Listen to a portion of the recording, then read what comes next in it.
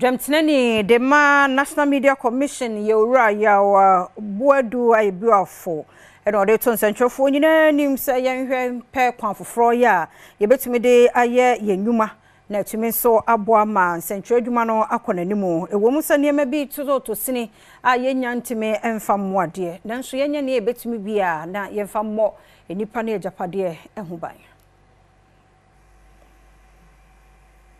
Sebe na yen radio, TV, online, and afi newspaper munina ebetumi aye kama wabra ye ko December abato no sontino and the Institute for Democratic Governance eternity as IDEC for National Media Commission and afi Cyber Security Authority for ka wontuma bo ano a wode dwumedi bi ahyehye so ebo masa botaye no wono motumi adu wono mu. So why we will not discourage journalists from involving themselves in risky enterprises?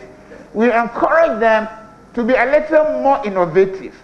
That in their approach than to be blunt, straightforward, and blunt. If you are not resourceful enough, there could be the possibility of endangering your life. Meanwhile, you are worth more than risking this.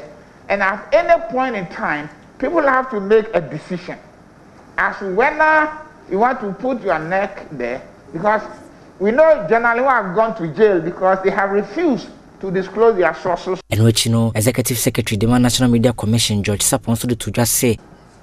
In this upcoming election, we are launching a special app that we think is a game changer in addressing some of these issues that are of concern to people, including disinformation and misinformation.